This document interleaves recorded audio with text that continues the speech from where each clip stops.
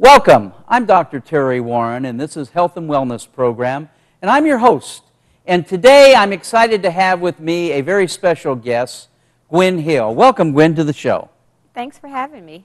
You know, Gwen is a healthcare professional, and she owns a wellness center here in Los Angeles where she provides vitamin supplements for people.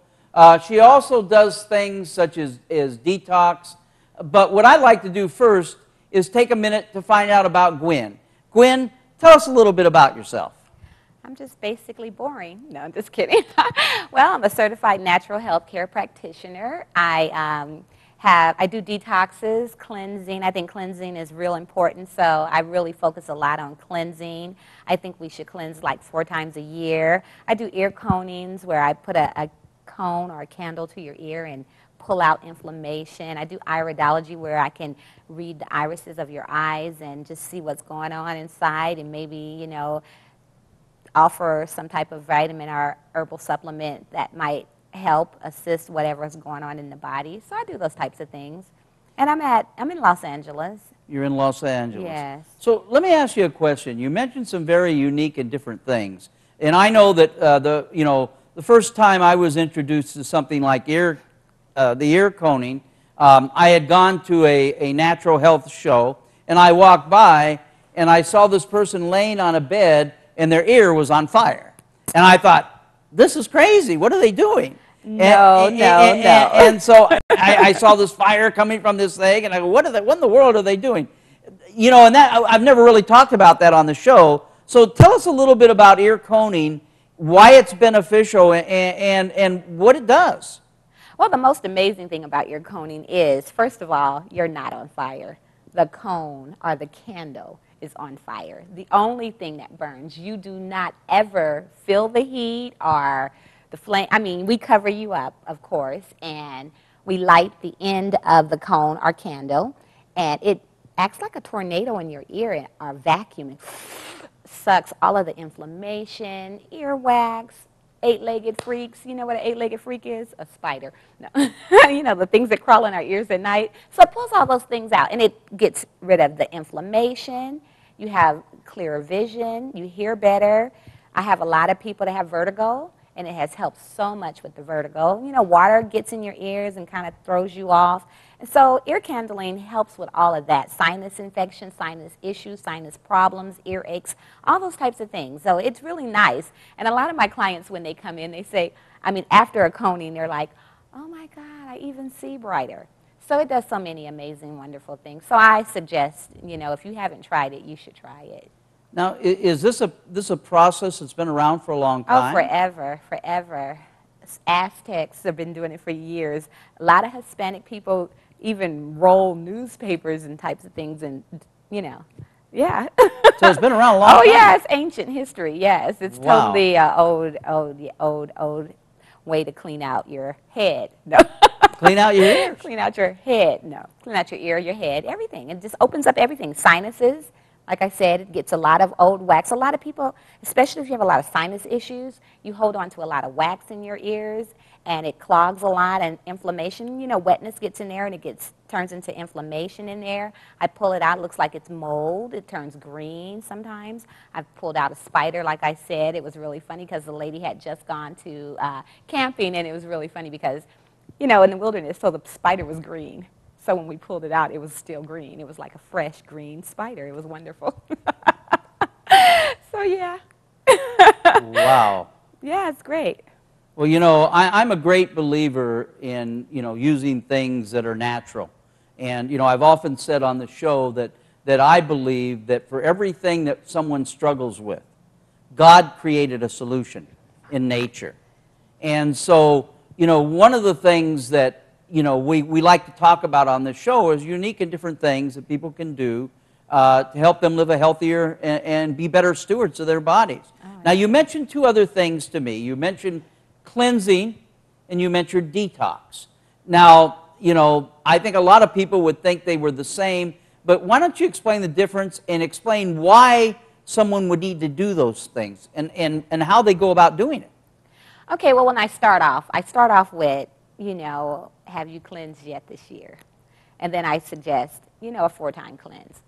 A winter, spring, summer, fall. I think you should cleanse your body out. And those are full body cleanses where you take herbal supplements to remove the toxins in your body, the liver, the colon, the spleen, you know, the lungs especially. You know, like you want to get the toxins out. So those are herbal supplements that we use for that.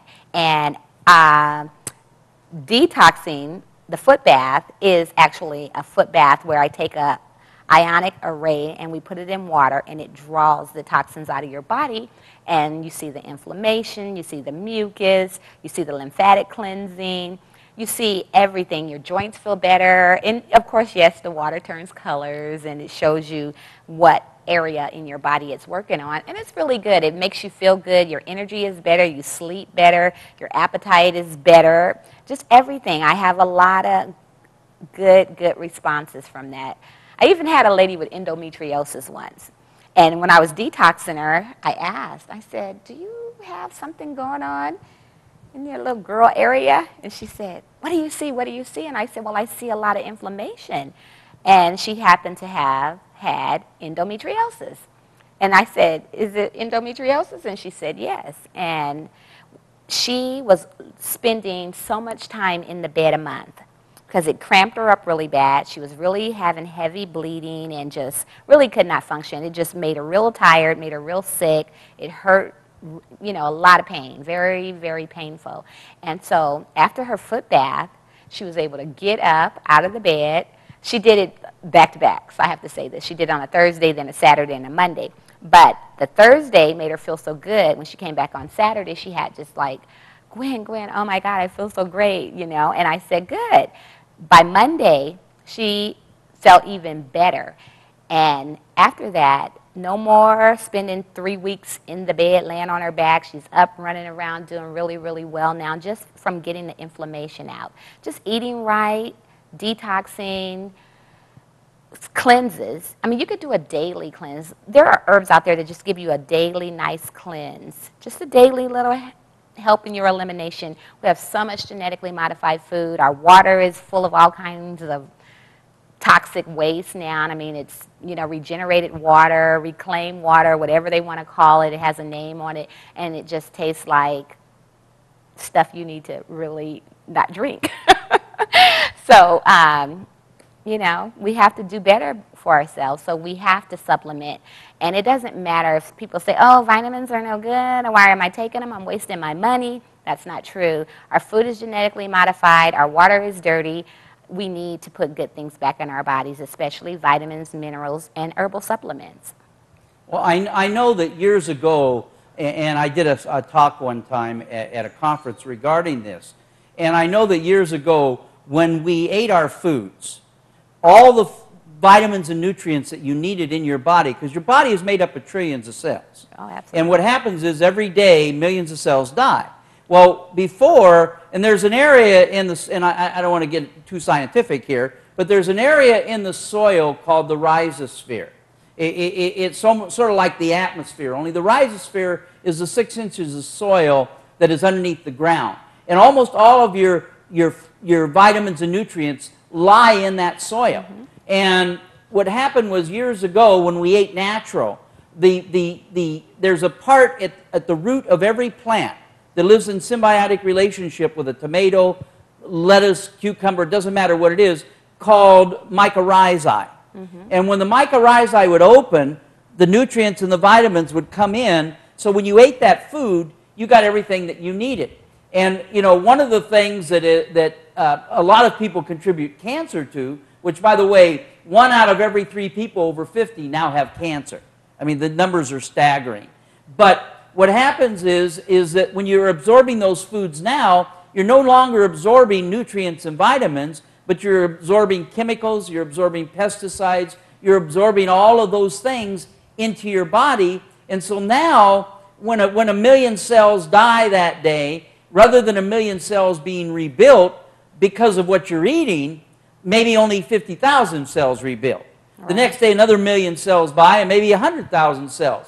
So what's happened is that our body is being depleted of the things that it requires. Right, and so you know, one of the things that I found that vitamins and supplements are very, very beneficial for is replacing what would have normally been replaced when we ate naturally. Right. When, you know, 1 out of 1,000 people had cancer instead of 1 out of every 3. So it's really gotten way, way out of hand. The other thing I want to talk to you about, that you were talking about the cleanses. And I know that, you know, there are different types of cleanses. And one of the most prominent that people talk about is a colon cleanse.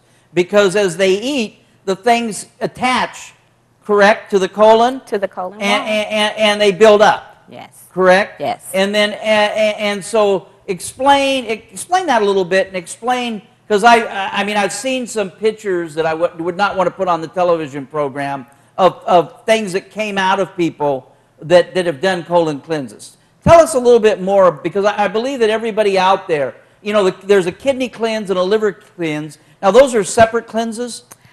They can be a combination. They can be. It can be a combination. You can do them at the same time? Oh, absolutely. Okay. Oh, absolutely. It's good that way. But a colon cleanse, you really want to do a colon cleanse. It's really good. I mean, what you eat should come back out in a few hours.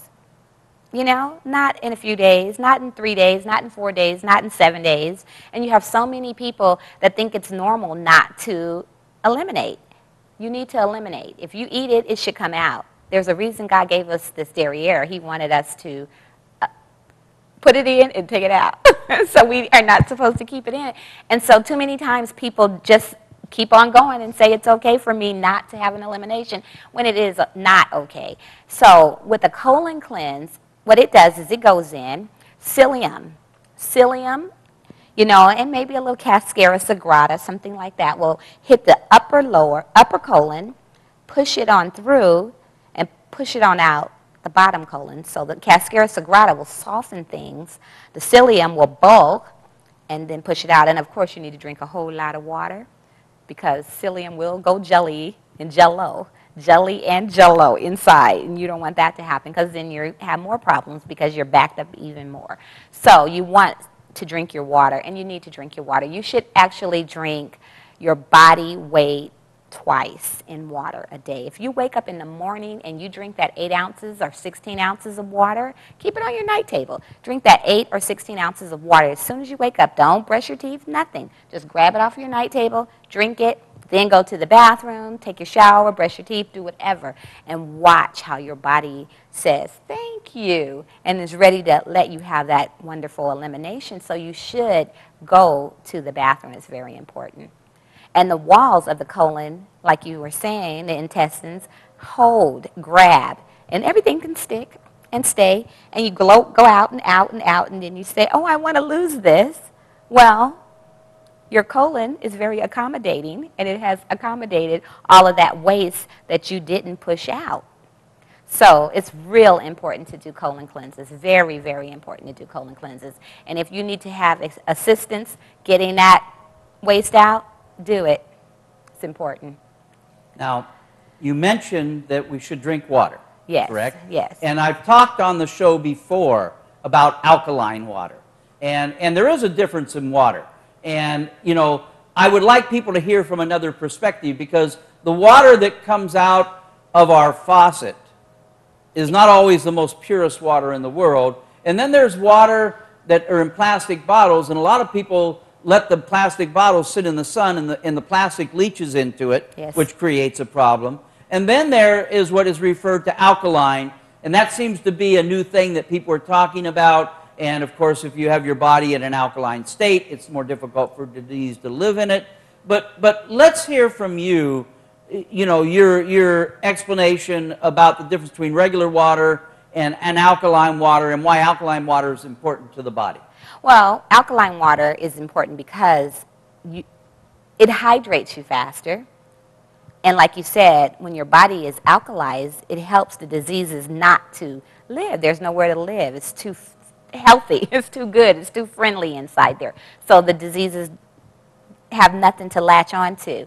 Now, I disagree about tap water being bad. If you put a filter on your tap water, it's okay to drink. It just needs to be filtered because there's so much garbage and toxins into our water. So if you can't get alkalized water, you can drink your tap water. Just get a filter, a Brita, simple Brita. I tell people all the time, I don't mind if you don't drink alkalized water. I think you should.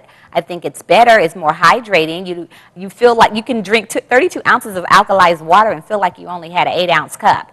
That's how hydrating it is, okay? And it helps to push waste out. It helps with so many things. It helps to make your cells float instead of stick all together and be all yucky. And that's where all the diseases go. If it's all sticky and plaquey and that type of thing, what alkalized water does is it opens up and lets your blood just flow and your lymphatic system flow and all the fluids in your body float instead of stick together and hold on to toxins. And you asked about another water? Well, yeah. Oh, regular water, BPA. Yeah. BPA is a poison that they say causes a lot of cancer. And a lot of people leave their Arrowhead or whoever in the trunk of their car and think, oh, I got water in my car, I'm just going to go get it. Well, first of all, that trunk is very hot. So yes, and it helps the bottle to bleed, the BPA to bleed into the water, so you're pretty much drinking toxic water, and you can taste it. It tastes like you're drinking plastic water. So really, don't leave your bottles in the car and then come back and drink them. Okay. Don't cook your water, don't use your water as tea.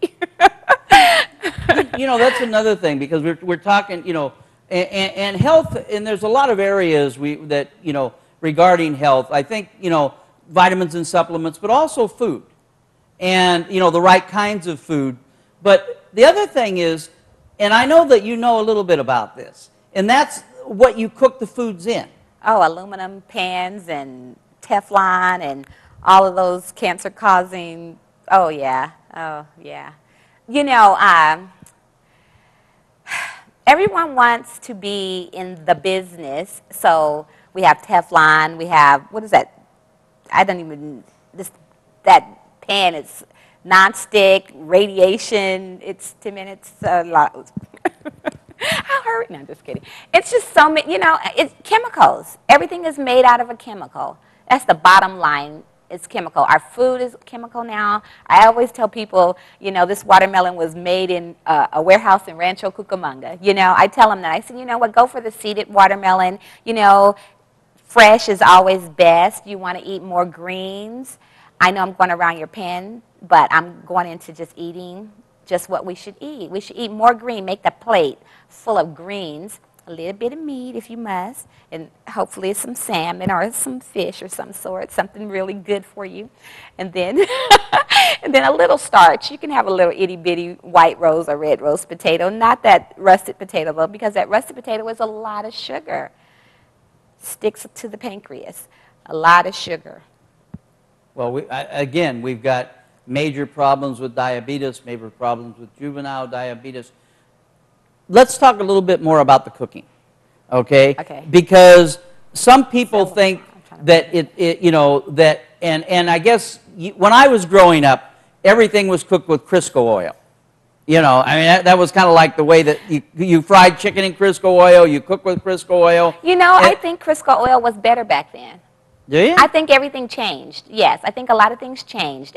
Everything became hydrogenated oils, and you know, pretty much motor oil and Crisco oil are now the same oil.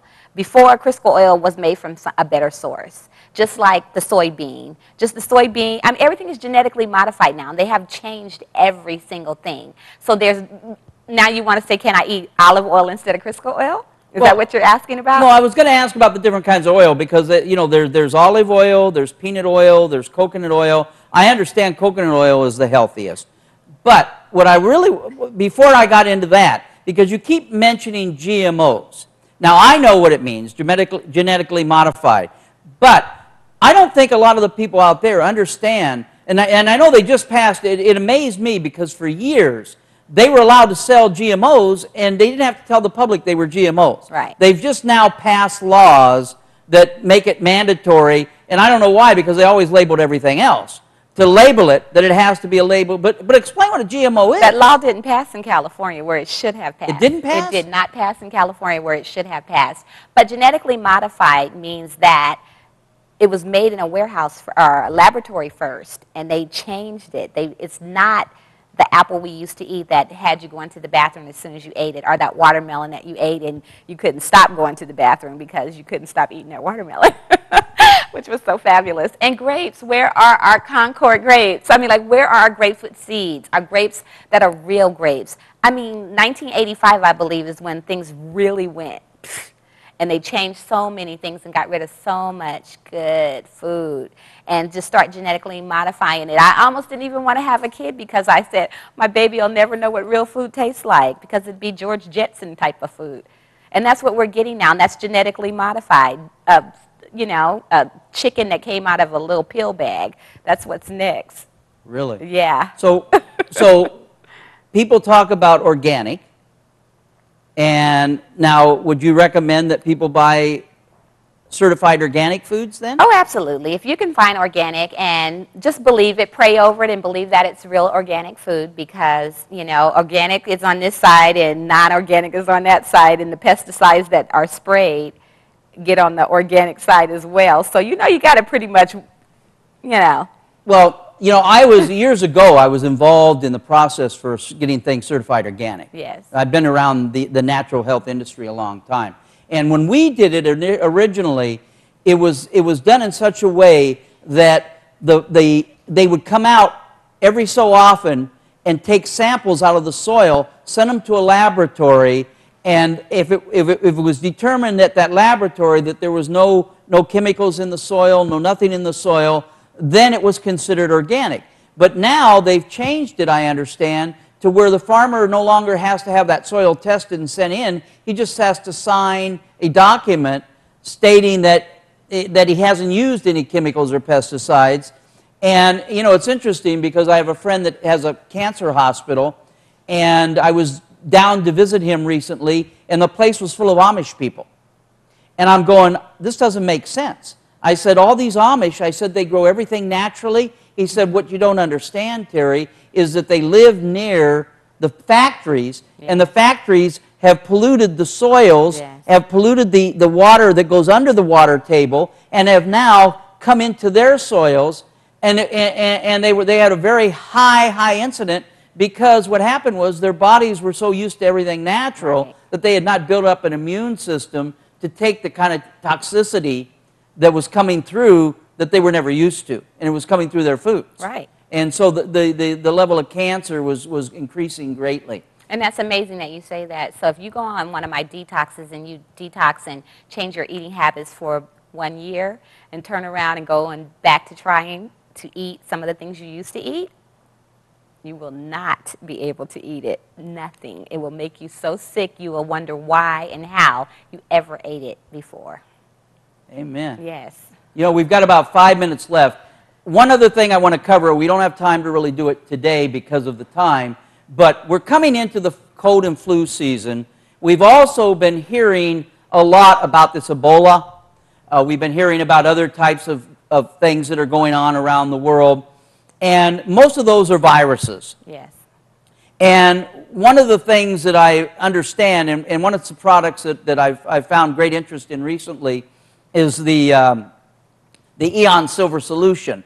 And I know there are several types of silvers, colloidal, covalent, and even, as you mentioned, other types as well. And what I want to talk to you about a little bit is how this silver and products like this can be used to maybe as a preventative against flu, colds, those type of things, and possibly help in the recovery process. And we won't have time to get into that today, so we're going to do that next week. But let's talk about how, with cold and flu season coming on, you can use things. And, you know, I gargle with peroxide every day. Right. And which is a very, very powerful antioxidant to kill, you know, things from happening. But talk about this a little bit. Well, I love silver. Silver is near and dear to my heart. Silver pretty much saved my son's life. He had streptococcus pneumonia, and he was in Children's Hospital, and, you know, they came in with their charts, and they said, today's protocol, tomorrow's protocol, next week's protocol, and I was like, oh, Lord, Okay, I'm mommy right now, but you need to turn me back into the herb specialist that I am. Tell me what I need to go and get out of my shop so I can cure my son before they put him through all of this. So I went, I got my silver, came back, poured it down his throat. He healed Johnny on the spot. The doctor came in the room and he said, "What did you do?" I said, "Me? I didn't do anything." He goes, "Oh no, I've never seen anyone heal from streptococcus pneumonia so fast." And I said, "Well, I gave him silver." And he said, and I showed him the bottle of silver, and he said, "Oh, you did the right thing." I said, "Thank you, and you know it works, so you should tell your other patients. Don't let them lay up here and suffer." So silver, like I said, is near and dear to my heart. Silver is amazing. It works fast, it works quick, and it will hit it hard. Mercer, all of those nasty little germs that the hospital carries around, okay, it will hit it hard. It will hit the Ebola hard. It will hit any staph infection, E. coli hard, streptococca hard. It hits all of that very hard. Meningitis. You know, I can go on and on. Malaria. My friends, we all got a chance to see this term malaria around in 3 days. Silver is amazing, and I think that everyone should have it in their bathroom and in their kitchen. They should drink it in the bathroom in the morning and in the kitchen at night before they go to bed. It should be in your house because it's wonderful. Flus, no more flus. My son has not been sick since that streptococcus pneumonia. I leave it on the counter. I say, take it before you leave to go to school. When H1N1 came around, when that yellow flu came around, all of that, never. No kids in his classroom. He was the only one at school. He said, "Mommy, why am I the only one at school?" I said, "Silver, baby." And so now I'm known as the silver lady because all the moms now drink silver because they, they know it works. Tell us the name of your wellness center, where it's located, and how they can get in touch with you. Okay, I have a herb and vitamin shop in Los Angeles. It's 3415 West 43rd Place in Leimert Park. The phone number is 323-295-1969, and I'm there always, and I am, you know, I welcome anyone and everyone to come in and let me help them with their herbal needs. Well, I want to thank you for being on the show today. You know, one of the things that's very important that we want to do on the show. Now, we are very big, and as last week as we did a show totally on divine healing, supernatural healing, and I believe that prayer heals. But I also know that, you know, and this is something that the Holy Spirit revealed to me, is when Jesus put the mud in the man's eyes, because I asked him, "Why did you do that?" And he said, "I didn't need to do it." He said, "I could have just said see and he would have seen." Mm-hmm. But he said, it was to be an example of how I would use the things that I created to heal for today, because there are many out there that really don't have the faith to believe in supernatural healing. So God has created, you know, it's like I say, one of the oldest treatments in the world for a cut is aloe vera. Absolutely. I mean, you get a cut, you take aloe vera plant, rub it on it, it heals. And it heals a lot quicker than any medicines that I know. So, you know, God has created a whole lot of things that are beneficial. They use silver during the time of the bubonic plague, and those that were drinking out of silver cups didn't get it. That's right. So, you know, there's a whole history to silver, and we don't have enough time to talk about it on the show today, but we're going to continue for the weeks to come. So let me pray for you before we leave. Father, we thank you for these people that are watching today. We thank you, Father, that there is a healing comes upon them, Father. If there is any sick out there, Father, let them call out to you, and Father, let them be healed, Father. Now, Father, we just thank you for the opportunity to share your wisdom. We thank you for the opportunity to share what you have given us and created in your planet for the purposes of healing, Father. And we thank you, Father, that we want everyone out there to live in divine health and have supernatural blessings. And we give you the praise and the glory and the honor. I'm Dr. Terry Warren. This is Health and Wellness, and we'll see you here next week, same time, 4 o'clock on the Cross TV. Thank you for joining us.